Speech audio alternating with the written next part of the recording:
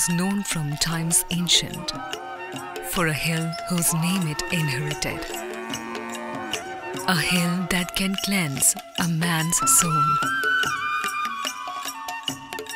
The valley of Thiruvilwamala.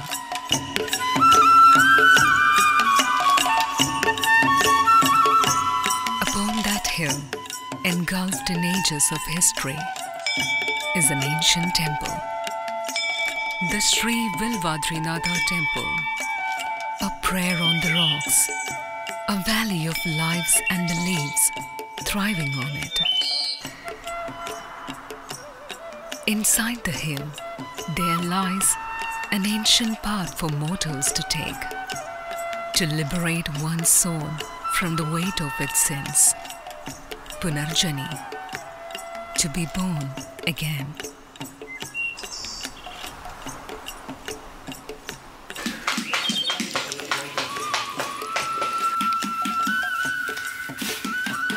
The waters of Nila drew artists from afar to sit beside her and make magic. The finest potters settled close to her. Their wheels spinned. The earth turned. From their hands rose shapes no mortal had seen before.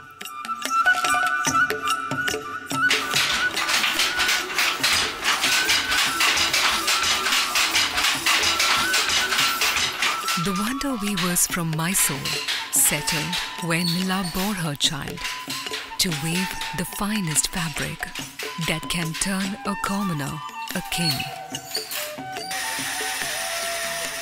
For centuries their fingers moved and moved at Kutambuli to the same rhythm of their forefathers. Travelers that walked the length of her shores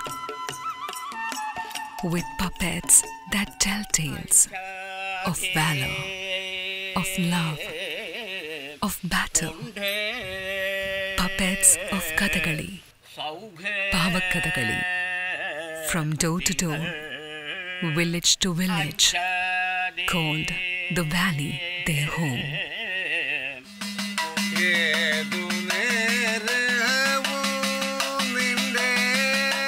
Men who sang gods to sleep, woke him up from a slumber to the beat of the idaka, a soul soaked in music, eyes a deep well of devotion.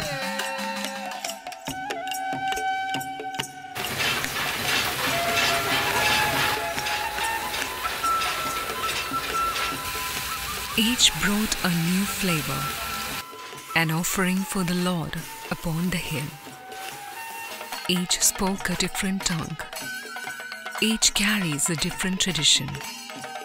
But all embrace the valley as their own, a kaleidoscope of cultures.